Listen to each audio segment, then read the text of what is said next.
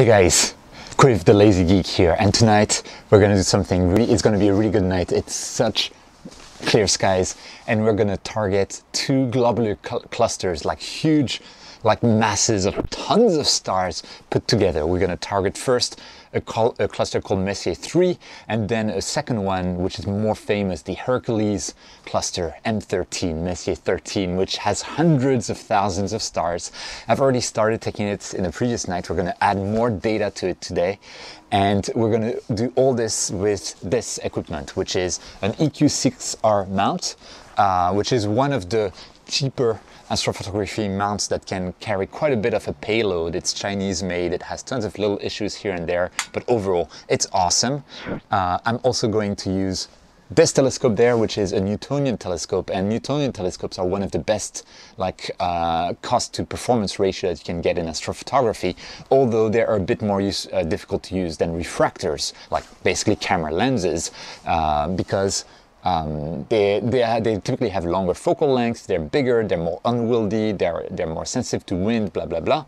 So there's more difficulty, but they're quite cheap and much cheaper than refractors. So I love this little Newtonian, which is from Vixen R200SS.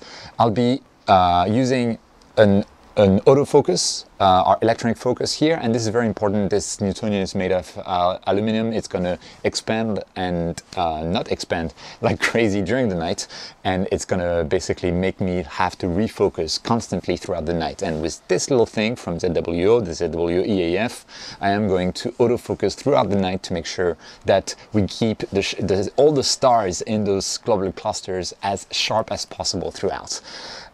We're going to use the ASI 533 MC Pro as a camera, which is a cooled astrophotography camera from ZWO.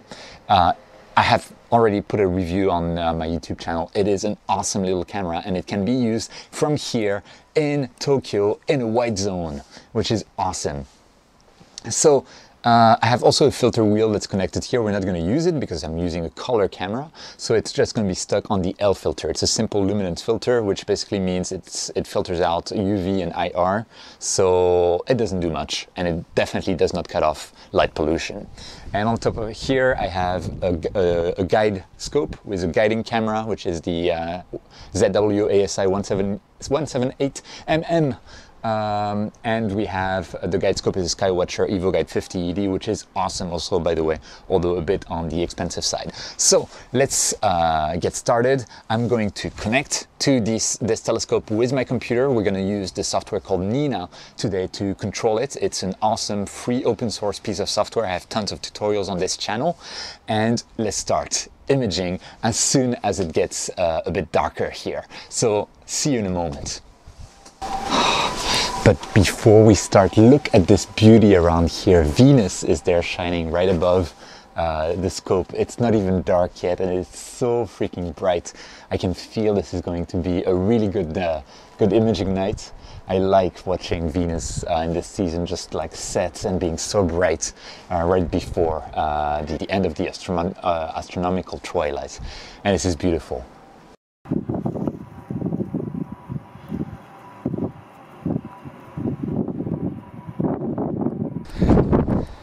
And here we are. It's getting darker. There's a bit of light from my neighbor's house, but that's, you know, details. The wind has picked up, unfortunately, so this kind of Newtonian scope is a very big, like, it's a sail in the wind, so my mount might struggle against that, but we'll see. Precision is key for star clusters, so we'll see how that goes. But still, I really like this evening. It's a beautiful little evening. There's a bit of haze that came up over the horizon back there, but hey, not a big deal. M3 is very close to zenith already. We're gonna wait until we get proper dark skies to start, but let's start setting up the sequence, and for that I'm gonna use Nina connected to my telescope equipment. Okay, and here we are. It's getting Still darker. We're connected to the telescope. I've already connected all of the equipment to my computer, so I've already detailed how to do that in another video, so if you're interested, have a look. And we're now going to actually set up the sequence. There's a bit of haze that's still making its way across the sky. Let's hope it doesn't affect our imaging too much tonight, but I'm still enthusiastic about it. And we can always try to weed out any bad frames in the end with the subframe selector of PixInsight. So let's start with setting up the sequence. Everything's connected, I'm all good. There's actually one thing I need to do, which is to make sure that I have my options for the end of my sequence for the mount to park and the camera to warm properly at the end. And I'm gonna unpark the mount so that I don't forget it is parked. Actually, there's a functionality that will unpark it for me automatically, but I like doing things manually.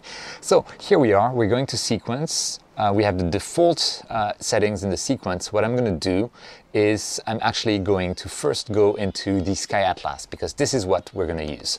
So we want to go to M3 and not M31. Oh, come on. Where are you, M3? Here you are. Here you are. And we're going to say, very simply enough, first, hey, let's slew to it. Why not? With the telescope, while the telescope is slewing to it, we're going to set as sequence target. So we have the first target here, that's M3, and I'm going to add another target there to be M13. So let's go into the Sky Atlas again, and we're going to have M13, and we're going to search for that. Hopefully, yes, I get an easier result to sort through, and we're going to set as a sequence target. And just as simple as that, we have our two targets already set. We're slewed in the vicinity of the first target. It's not quite dark already, so we can see whether we can center with the plate solver. Maybe not. Let's try. It doesn't hurt to try. And I'll let you know if that worked. And believe it or not, it's actually working. We're quite far from the target. We're 4 degrees away from the target. We're synthing the telescope, if that's working, and then we'll be slewing the telescope. There it is, slewing. And we should take another exposure. I'm very impressed that it's working even in those still very bright conditions outside. We're waiting for the timeout. I have a timeout of 15 seconds of that telescope after a slew so that we don't start taking exposure too early. EQ mode sometimes reports the slew is over before the slew is over, so it can get a bit complicated. We're getting the next exposure right now, and hopefully the plate solving will have worked fine. And it did. We're right on target. Everything's going according to plan. Let's have a look at this. Isn't that awesome? It's not even dark outside yet, so my focus is off, but that's fine, because now that I see that we can already start taking exposures that will be decent, we're actually going to start an autofocus run, because again, why not? It can be done all as part of a sequence, and I will do it all as part of a sequence, but while we're at it, I like being able to do that manually and to see the results. And it's so much fun to be able to set up a sequence and to get excited about the target you're gonna image. And we're having really good weather. Tomorrow I'll be able to go to my paragliding school. It's reopening. Finally, amid the COVID-19 issues, it's going to be mask, not touching others, outdoors, etc. But I'm so excited about that as well. Oh, the autofocus is having issues with it's still a bit too bright outside, but hey, it actually might work kind of well. It's fine even if it doesn't work well, because we're going to restart the focus at the start of the sequence. Let's see what it gives us. Oh, and if anyone wants videos about paragliding, leave something in the comments. It's not related to astro, well, indirectly, because paragliding is in a bit of a dark area. It's not in Tokyo as I am right now, so it's not in white zone. So I think I'm going to combine my paragliding hobby with my astrophotography hobby and bring the equipment there someday. So maybe I'll cover that in the following video. The autofocus is kind of done. I'm actually impressed that it got such a decent curve in such conditions. And yeah, I mean, this is a wood balcony, so I'm moving. so it's not giving super great results, but yeah, why not? It's not too bad. So we are more or less in focus. Now we're going to wait until it's darker to start the sequence. I'm still going to go into the sequence folder, and we're going to see that for M3, I'm going to start at around 8 p.m. I can set a delay start. I could put like yeah, 20 minutes, right? So 1200 seconds. This is in seconds. It's still one of the weaknesses of Nina compared to others. We'll want to start guiding, slew to targets, center targets. And while we're talking about guiding, I'm going to launch PhD 2 so that we can actually start, you know, the guiding process and connect PhD 2 to Nina. So I want to make sure I have my camera connected. Everything's good. I'm going to have the telescope connected. Everything's good. I'm going to start the exposures. And still everything's good. Oh, this is going to be good. And I'm going to start guiding while I'm at it, because why not? And then I'm going to go back to my imaging software, Nina, and connect the guider so that I don't forget. Here we are, guider is connected.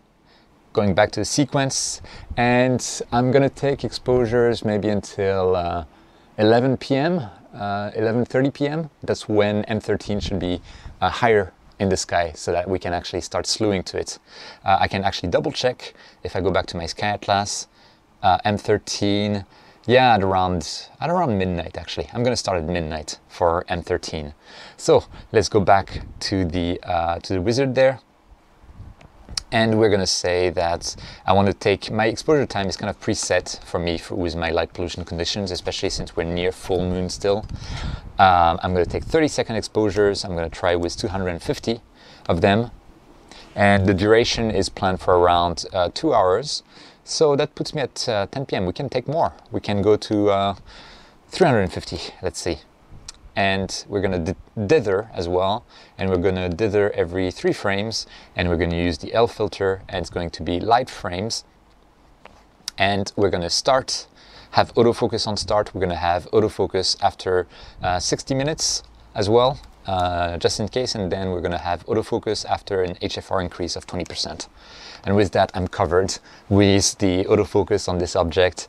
It's going to be good. And here we can see that it's going to basically take 2 hours, 55 minutes, maybe.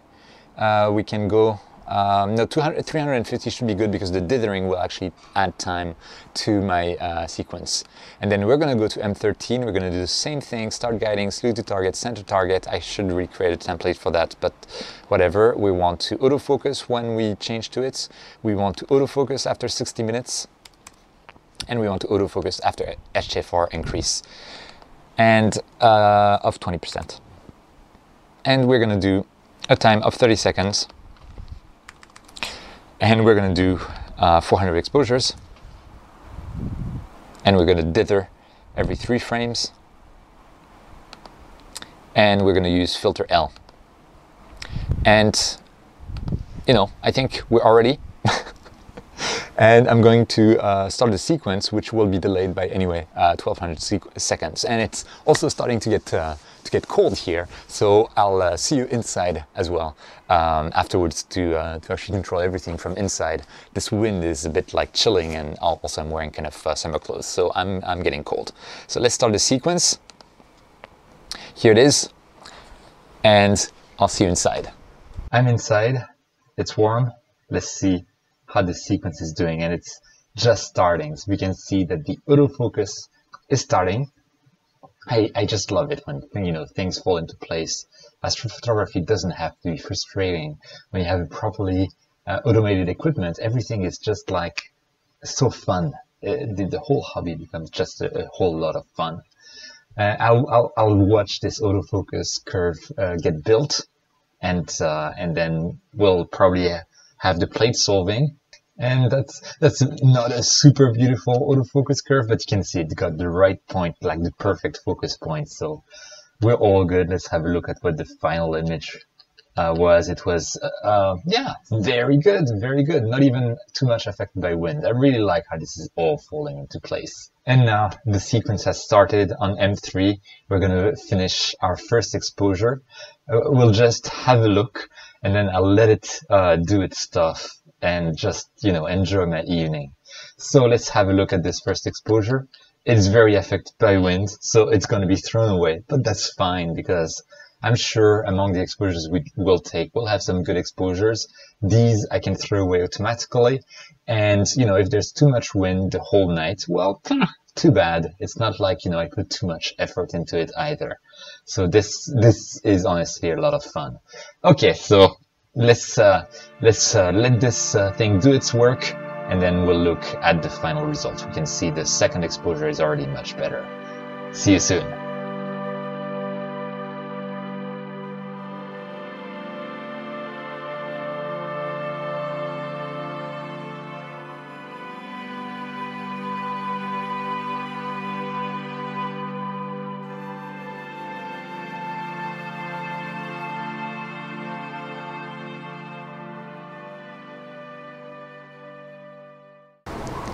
And here we are 2 days later. So it was actually not super successful as a session, so I had to reuse a lot of my frames from a couple of nights earlier. I managed to get quite a few frames usable for M3 from last night, and I managed to get also a few from M13. And the results should be on your screen right now. I want just to thank you so much for watching this video. I hope you enjoyed it. I mean, regardless of, you know, how successful or unsuccessful a night is, it's always a pleasure to be out and, you know, look up, look at the stars. Even in Tokyo, I find it impressive, and it's better pretty much anywhere you are in the world. So don't forget to look up. I hope this helped you do so. And if you like this, click like and subscribe, and I hope I'll see you next time.